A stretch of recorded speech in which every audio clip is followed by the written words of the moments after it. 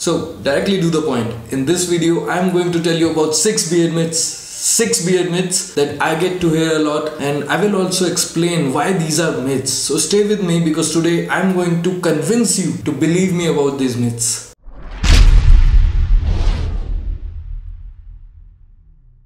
Welcome everyone, this is Ayush Naresh Kumar from Caredbeards, and I hope everyone is doing just great and something productive with their lives. So beard myths, the main reason why these are myths is because they are based on common knowledge, and it is not at all necessary that common knowledge is based on common sense. So let's just include knowledge based on sense to these myths to clarify them. And I know top 5 or top 10 beard myths sounds better, but I couldn't reduce it to 5. I had to tell you all these 6. So let's get started. So myth number 5, your beard makes you feel hot in summer. And though it seems to be a very obvious and logical statement, but that's a myth. See, in my first video I told you about your beard blocks all those UV rays coming out from sun from reaching your face and neck, and by blocking all those sun rays and UV rays, it actually lowers down the overall temperature of the face area and your neck area. So I won't say it will make you much cooler, but by lowering down the temperature, it will definitely make you feel less hot in summer. Over that, when you sweat from your face, your beard holds the moisture near your skin area, and what it does is,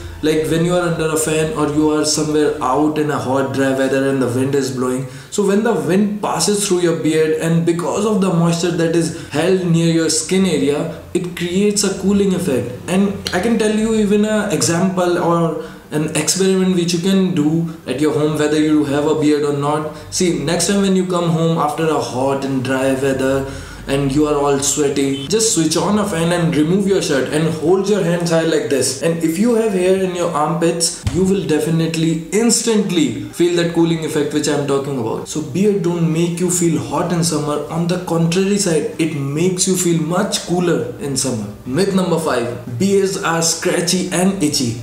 See, I know many of you are just ready to tell me that you dare deny that fact, but just listen to me. See, I know many of us face this problem, and especially when we have a very short beard like a stubble or a beard which is like lesser than a month old. But what is the main reason behind it? There are 2 reasons behind it. The first and the main reason behind it is your skin is dried up, sometimes becoming flaky too, and because your skin is not moisturized enough, it causes that skin irritation and that itch. So invest in some good and well developed beard oil and keep your body hydrated, drink plenty of water, and you can get rid of that itch. The second reason is, like when your beard is very short, some of those beard strands, they curl towards skin, they turn around towards skin and poke your skin. But that's not a real reason. Like in about 4 weeks it will grow a little longer, and when those strands become longer, they won't poke you, and that's why it's not the main reason. Your main reason is because your skin is not moisturized enough, it is dried up. So keep your body hydrated, keep your skin hydrated, and you will not feel that problem. Myth number 4, the only good bearded look is either a full beard or the look which Gerard Butler had in 300,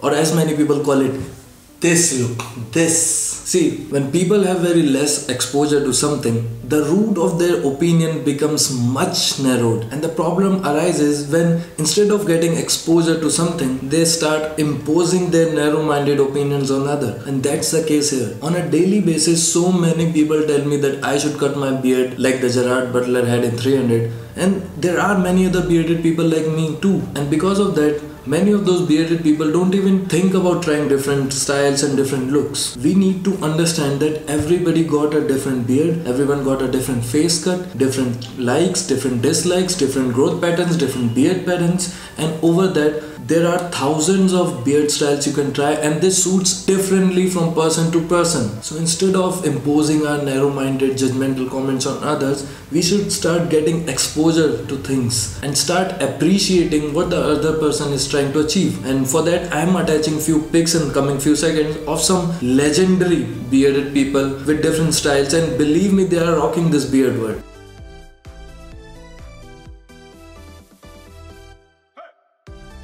Myth number 3. Your beard can get you thrown out of a job interview. It is a misconception that so many people have, and the main reason why so many people have this misconception is because when this job interview and all that all started, at that time people didn't have that much knowledge about beard grooming. They didn't knew about cheek line, they didn't knew much about neckline, they didn't knew how to properly groom it or shape it. And imagine if you are going for an interview, you are well dressed up, your hair are well groomed, your boots are polished, and your face looks like you haven't taken bath from ages. Then apply some common sense to it. Obviously you will not get a job looking like this. But the fact is that it can be argued that beard can help you to get a job in an interview. See, it makes you stand out from the crowd. It instantly differentiates you from the crowd, and it shows experience on your face. And no matter how many people are going for an interview, imagine like after the interview, who the interviewer is going to remember? A crowd looking same or a person who is looking different? Obviously your resume and your experience and your knowledge matter, but if you are talking about looks, beards can actually help you to get a job in an interview. I know there are few places like few restaurants, and especially in army, they don't allow beard, but it's not like it's a trend or they don't like it, that's why they are not allowing it. If you'll ask them, they will give you a proper explanation, proper logical explanation why they can't allow beards in the job. But other than that, it can be argued that beards can actually help you to land a job. Myth number 2. Beards are appealing or unappealing to women. See, some people will tell you women like it, some people will tell you women don't like it. Companies selling razors will tell you women don't like it. Companies selling beard oil will tell you women like it. Did you get the point? The catch in this statement? See, if you didn't get the catch, I'll tell you. The catch is, it is a subjective matter. It differentiates from person to person according to their interests, taste, likes, dislikes, benefits. So you cannot just categorize a whole gender on such a basis. It doesn't matter what kind of beard you have, what style you are carrying, or whether you have a beard or not. It's like clothes and hairstyle. It changes from person to person. They have different tastes and different interests. So don't make it so complicated. Grow it for yourself. Grow it for the benefits it brings. Myth number 1. Beards are dirty. And it is must that this needs to be clarified. See, why do people think that beards are dirty? Just because there are so many dust particles and airborne bacteria in air, and it all gets stuck up in our beards, and sometimes we also drop our food in our beard. See, you are correct. You are absolutely correct. I totally agree with you. But that is the point